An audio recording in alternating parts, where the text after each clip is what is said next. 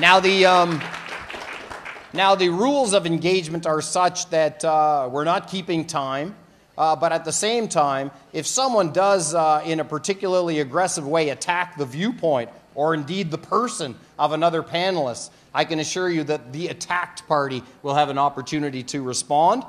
I've never known what that's like. I spent most of my time on the attack. But for tonight's question, which is, has political leadership at City Hall failed the City of Toronto?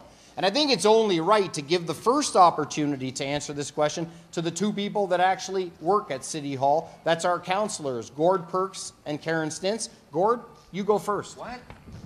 80 years old, and he got spudded. That asshole Spud that paints his name all over the fucking city.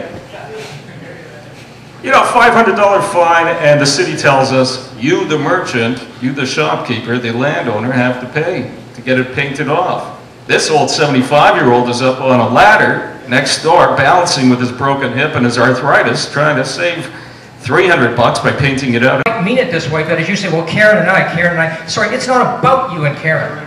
It's about a whole bunch of communities. And I'll come back and say, still, that goes a bit to the formality of structure. And let me come back and I'm the academic, so I can throw some stuff at you.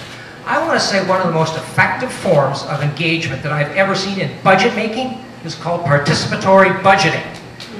It's not from afar. Toronto Community Housing does that with millions of dollars of real money involving. Say that small business as words or okay, George, chill. It's cool.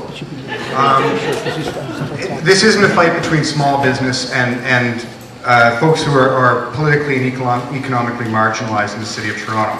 I do look out, I do see, you know what guys, I'm going to tell you this is a really white crowd, and it's probably a pretty okay crowd financially.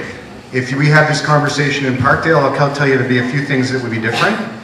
It wouldn't be we do need a mayor that demonstrates strong leadership, and there are points in time when individual councillors try to drive certain agendas, one city being one of them, that were not with the reception on the council floor that one might have expected.